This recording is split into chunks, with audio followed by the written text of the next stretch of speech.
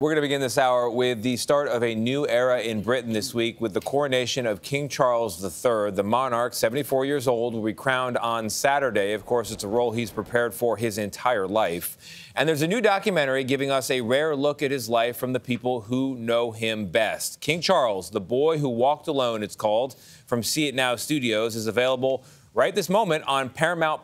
It features exclusive interviews with schoolmates and royal staff and never-before-seen photos and stories. In this preview, a friend of Camilla, the Queen consort, discusses the relationship between young Charles and his mother, the late Queen Elizabeth. Take a look.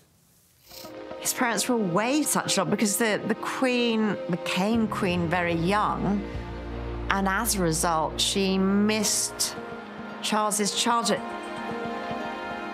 And there's that story he often told about his mother coming back from a very, very long tour, and he rushes onto the royal yacht to greet her, hoping for a hug, and she just holds out her hand to be shaken.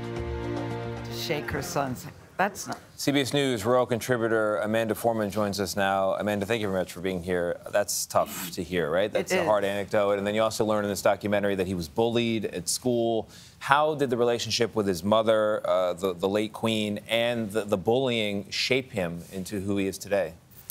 Well, you can see that by the essential loneliness of this man, who is, he's two things at once. He's actually always had amazing charisma, and yet that charisma is linked to a sense of complete isolation. No one knows what it's like to walk in his shoes. And that comes out, I think, in his public appearances as well. It was also interesting to see that he was clearly catnip to women back in the day. Mm-hmm. You know, most people have only known him as we see him now, Prince Charles, King Charles, very official. But back in the day, he certainly had options when it comes to ladies. I was fascinated by the women who had spent time with him, talked to him.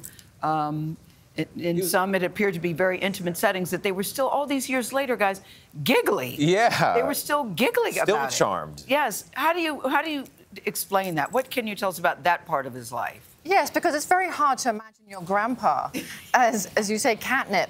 And yet the girls who went after him were absolutely gorgeous because he has this charisma, and it's coupled with this incredible niceness. It's one of the things that comes out in this documentary is just how thoughtful he is to people and how kind and actually rather good about talking about feelings. It also made it clear, though, that he and Camilla had something very special very, very early on that never seemed to wane for either of them. But because she was a divorcee, she wasn't considered good enough or proper enough for him. Yeah, which is a shame. I thought so, too. It is a real shame, and it's really hard for us to imagine nowadays that you could actually be separated from the person that you love, who completes you and makes you you, because of tradition. It just makes no sense. And yet these two people should always have been together. We've got to talk about what was described in the documentary as a spectacularly dysfunctional family, and that dysfunction is on display with Prince Harry's memoir and this rift in the family. How does King Charles heal the family in the condition it is today?